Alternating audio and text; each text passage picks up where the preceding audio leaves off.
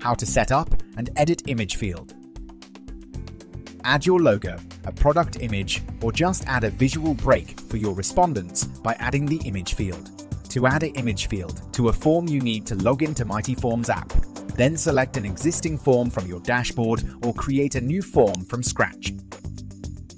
You'll find the image field in the Builder's toolbox. You can click on the plus sign to simply add it to the bottom of your form, or you can select, drag and drop the field anywhere you like in your form.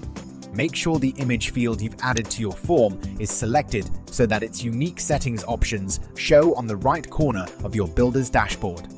Status.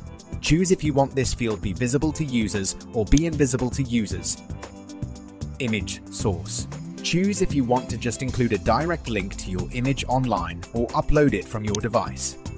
Paste image URL. To be sure that you have your image's URL, you can visit the web page where it is published. Right-click it and select Copy Image Address. Then paste that address in the image field settings. Resize and move the field in the Builder tab to set where your image or logo is shown. Upload new image. Select an image from your device. When you are done with editing, you can preview what your form will look like to user.